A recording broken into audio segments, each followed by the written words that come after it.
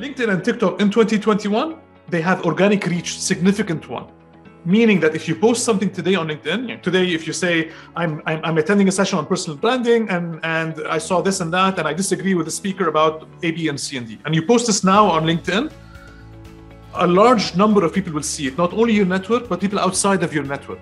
Because today, how this is structured, it's structured towards giving you more reach. So what will happen here is, if you post, you'll be able to share this content. However, if you do the same on Instagram and Twitter, it's less. On Facebook, much less. The reason I bring this up is two. One is this is a very free way for you to do this. And two, I acknowledge that a lot of the participants here are from Lebanon, and fresh dollars are difficult to come by.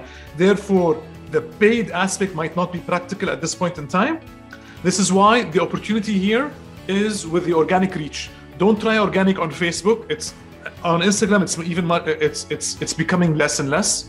So LinkedIn is your opportunity.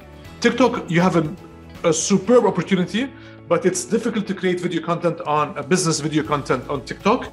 It takes a bit of a habit. I'm experimenting with it a lot myself, but I acknowledge that it's difficult to do so there.